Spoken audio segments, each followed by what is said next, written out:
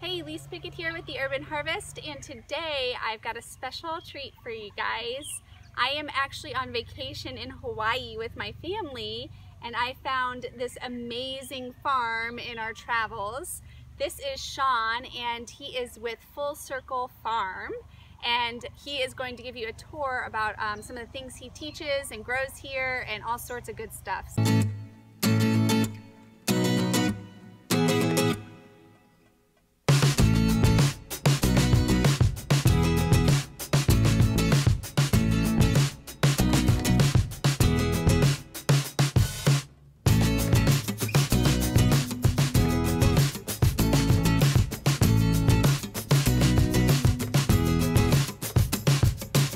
Hey, I'm Shawn Anderson, and this is Full Circle Farm.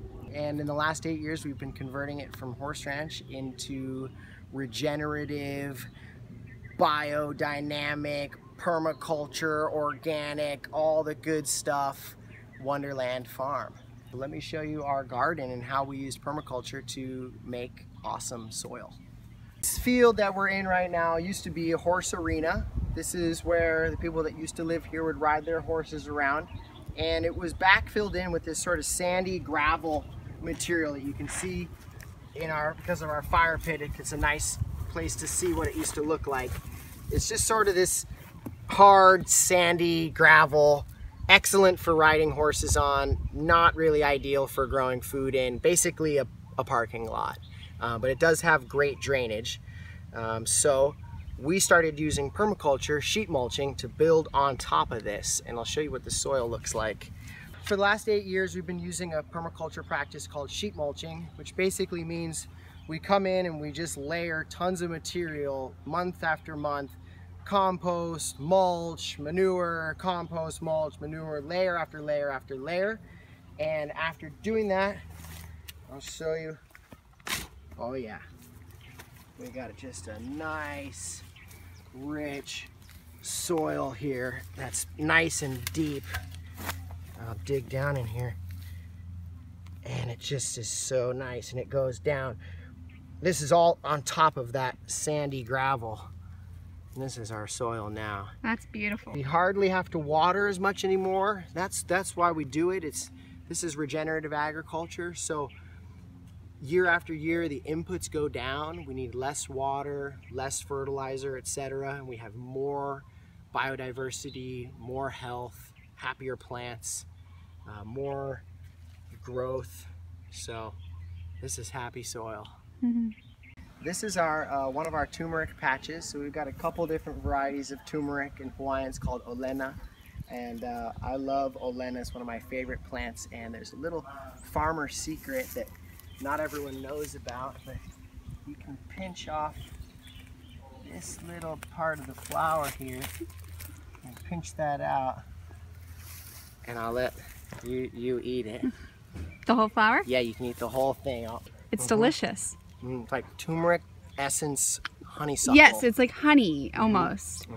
That's amazing. Isn't that so good? That's so good. So if you're growing turmeric, you can pinch out that little flower. It's delicate, little tasty little treat. Man. And does it slow down the process for the root development or anything like that you've noticed? I only ever take 1 or 2 usually. I mean, you probably don't want to do all of them, but a few here and there is probably okay for a little. Save some for the bees and some for you. Some for the bees and some for you. Yeah. Oh man.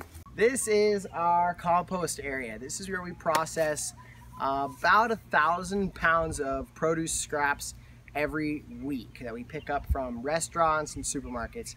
I don't like to call it produce waste because there's really no such thing as waste. Trash is waste. This is a food resource. So we will dump out our food scraps here into this pile, and we use a lasagna method where we take mulch that we get dropped off by tree trimmers, and we do a layer of mulch covered by a layer of food waste, then a layer of mulch, food waste, mulch, food waste, mulch, and then we water it and cover it with a tarp.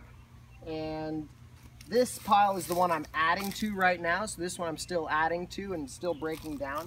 After about 4 to 6 weeks of adding, I'll stop adding to it, push it over here, and now it's in its turning phase. So this one's getting turned about once a week, maybe every other week. And this one's really hot. I'll dig down in here and maybe you'll see some steam come up. Ooh, it's hot. You see some steam coming up there? That's nice and hot, and it's doing its thing. We can see the actinomyces in there and all kinds of good stuff going. And so this is doing its job. Still not fully broken down. Again, another 4 to 6 weeks of turning and aerating and watering. And then we get to our pretty much finished compost pile here. And this is the beautiful, the gold that we go for here. And it smells good. It smells like the forest floor, like it should. And this is a piece that I always like to point out. Because we're getting stuff from supermarkets and things like that, we end up with lots of trash. And this is an image I just love to demonstrate. This could be the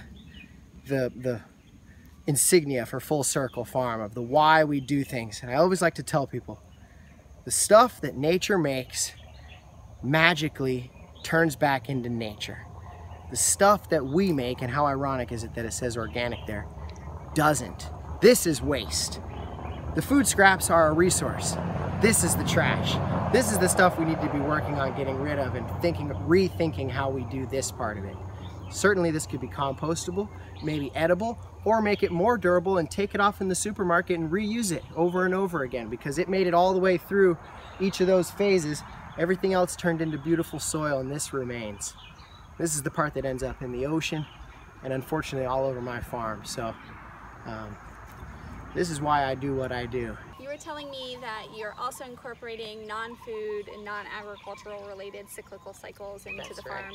Yeah, we've got a blacksmith on site that will, we collect up scrap metal, broken tools, turning it into machetes and knives and trying to keep that art alive and educate.